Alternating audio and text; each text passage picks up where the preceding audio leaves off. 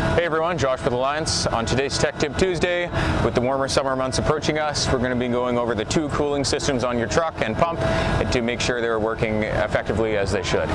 So we're going to start on our pump here at our oil cooling fan.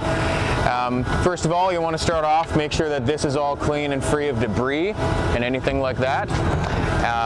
And a quick tip on this as well is that these oil cooler fans actually are the only circuit on our pump that work backwards to what you would think.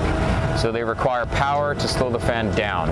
And that's a fail-safe mechanism in case you have a fuse blow, electrical failure, anything like that, to make sure your oil does not become too hot and outside of that allowable working range.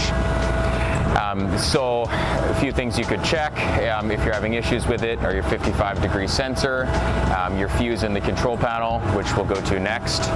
And another good idea if you're going to a job site and the weather is already quite warm outside is to just actually flip your fan on from the rear panel and just have it on manually the whole time, just to make sure your oil is within that proper working range. So let's go over to the control panel, show you the fuse location for it. Okay, so the fuse for your oil cooling fan circuit gets power from 5F94, which is a 10 amp fuse right here, leaves through A20 and goes to your 5K40 relay.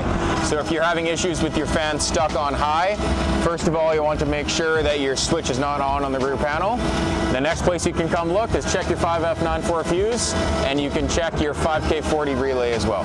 Okay, so next we're going to check the cooling system on the truck. As you can see, we're working on a Mack TerraPro today, so we'll go ahead and tilt the cab on that one.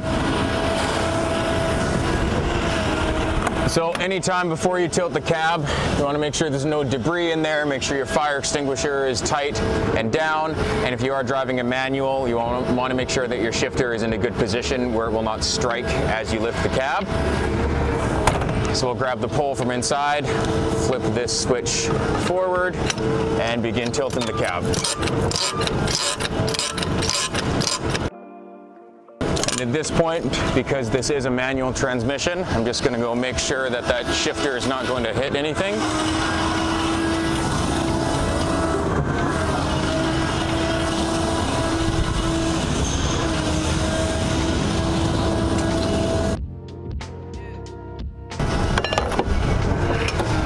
Okay, and we'll start on the driver's side of the truck. Okay, so on a Mack TerraPro, your coolant reservoir is on the driver's side of the truck. If you look up there, you can see your cold full and cold maximum lines. You want to make sure that you're topped off on all your coolant there. Next, after we checked our coolant level, we're going to take a look at our engine fan here. Make sure we have good belt tension on our belt right there. Make sure the fan is not full of debris or anything like that. Fan blade's not cracked or anything. The shroud's nice and tight. And from the front of the truck, might be hard to see with the cab tilted, you want to make sure that the intercooler and the radiator and everything like that is clean and free of debris. If you have any questions, feel free to give us a call.